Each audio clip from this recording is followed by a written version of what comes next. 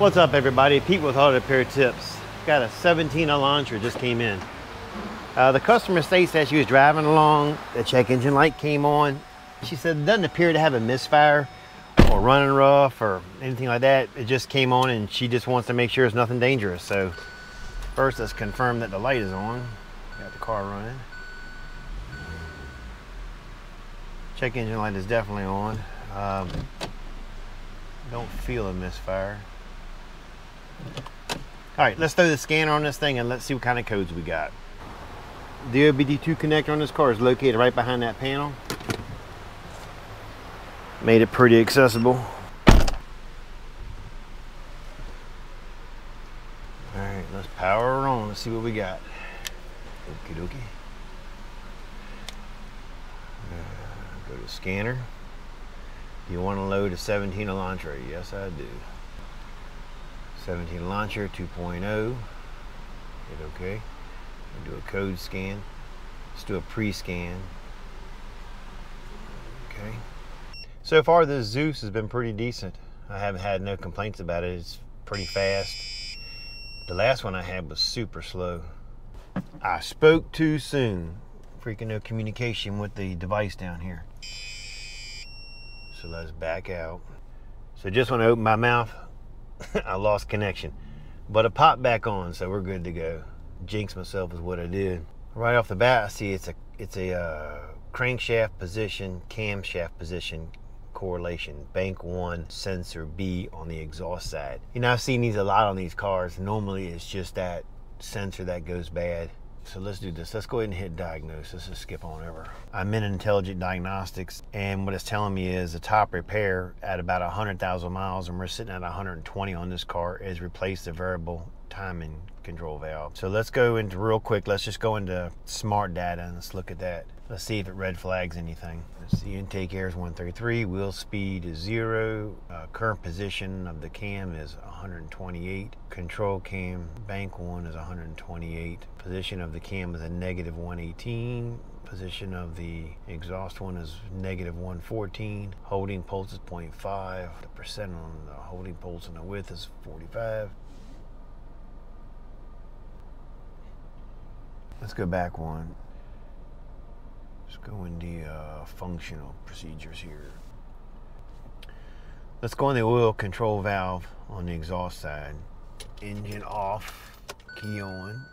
We are there. Let's collect some data. One of the things says customer states check engine light is on. Connected a scan tool and found code P0014, the B camshaft position. Timing over advanced or system performance bank 1 and P0017 crankshaft position, camshaft position coloration, bank 1 sensor B, performed a road test while monitoring live scan data and observed that the variable value timing control solenoid perimeter intermittently dropped out. Detected the variable valve timing control solenoid wiring harness and connector, but detected no obvious faults. With the ignition on and engine off using multimeter, checked the presence of voltage and ground at the variable valve timing control solenoid connector and found both were present. Using a set of fused jumper wires, applied voltage and ground to the variable valve timing valve solenoid and found the solenoid did not respond. Indicated the variable valve timing control solenoid was faulty and the correction to replace the valve. So after reading this, what I'm going to do is go out there to the valve and I'll check for battery voltage and ground at the connector. If that looks good, I'll go ahead and apply battery voltage and ground to the solenoid and make sure that it's working correctly. Like I said before, I've seen it hundreds of times on these cars. Most likely it's just that valve, but we're going to verify it anyway. Your variable valve solenoids are located, this is your intake one right here, and this is your exhaust one right here. This is the one given the code. I'm going to go ahead and pop it off and check and see which wire is power and ground. First, let me go ahead and pull a schematic on it and make sure I probe the right wires. All right, Cox Cable's killing me. They're working on the freaking internet again around here. They have been working on it, it seems like every time I go to get into a computer. Killing me. Anyway, this is the valve we're looking, shit, you bastard. Right here. This is the valve we're looking for. It's on the right side of the engine compartment. It's a yellow and an orange wire. So what we need to do is, let's follow the yellow and orange wire and let's see where they go.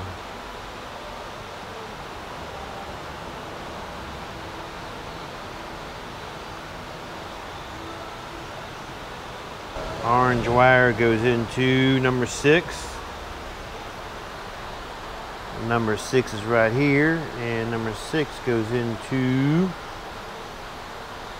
hold on a second here, just make sure I'm telling you right.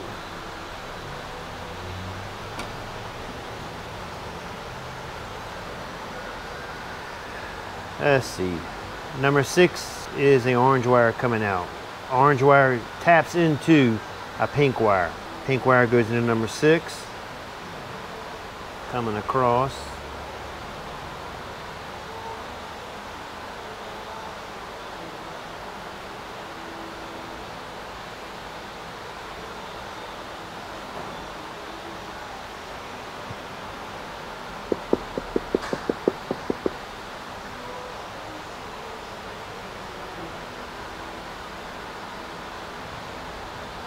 Number 6 is the pink wire right here. This is going to be your hot wire. So the orange wire is going to be the hot wire, and the other one's going to be your ground. Yellow wires, trace the yellow wire down. Yellow wire goes into 17, turns into 20. 20 is your, oh shit, right there. CVVT number 2. So looking at the schematic, the orange wire is going to be your 12 volts. The yellow wire is going to be your ground wire. What happens is the computer sends a ground signal to that valve and commands it off and on. So with the key on, let's pop that clip off and let's check to see if we have at least 12 volts right now going to there. All right, I got my meter hooked up, and we should have 12 volts going to the orange wire and 12.14. All right, I'm gonna go ahead and hook a ground and a hot side to this, and let's see, can I activate the solenoid and feel it click off and on. So let's get some jumper leads hooked in here. Here, get one on this side.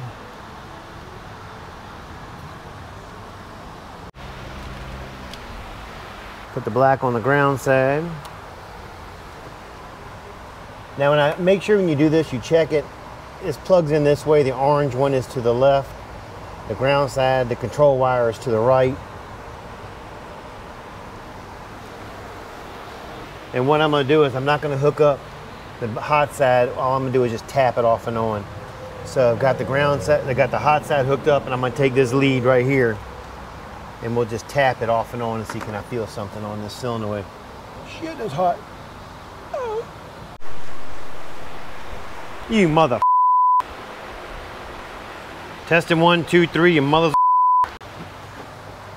All right, so I've got my wires hooked up. I've got the black lead going to the ground side. I've got the red side going to the positive side of the sensor. And when I was checking it earlier, I was clicking it off and on, and I wasn't feeling anything clicking on that valve, because you should be able to feel the valve click. So what I did was I stuck it here for a minute, and then I kind of started going really fast, and then I started feeling the valve move a little bit. So I got a feeling that there was some sludge up in there, and it was just like maybe stuck open or stuck closed. And by me doing this, it kind of broke it loose. So we're gonna go ahead and replace that valve. You're just gonna have to trust me that me doing this unstuck that valve. Let me get some parts ordered, let the engine cool down. We'll take it apart and I'll show you what it looks like. All right, we just got the part in. It is a Dorman number 918033. It's held on with one 10 millimeter. This is what it looks like right here.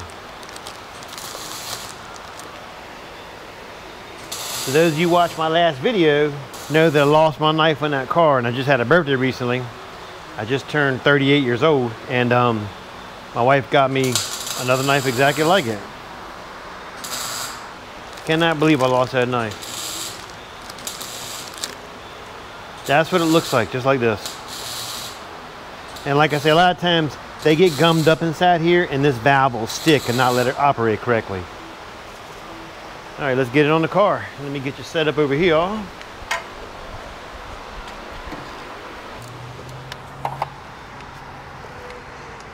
On the skill level, this is probably going to be about a 2. It is not hard at all. This is something that's very doable at home. Ready?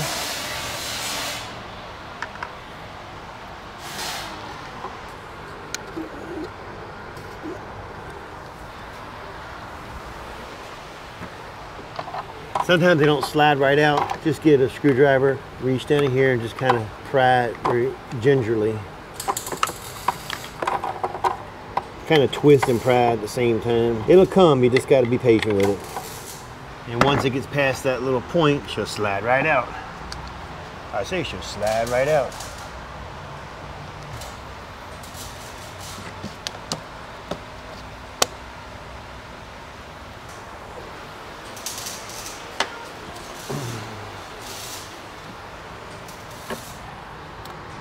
You get the new one, slide it in.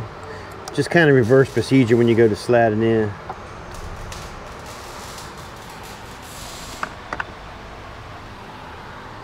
So on a side note, those of you who have been following my channel a while, surgery on my shoulder, I was released after about 3.5 months. I was super stoked. I could not believe I recovered that fast because it was supposed to be a 5-month recovery.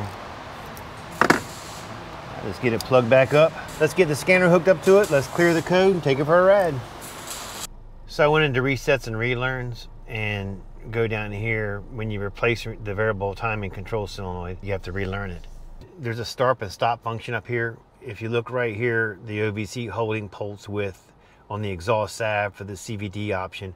Right now it's at 5.4, and if I activate it, it should pulse off and on to 100%.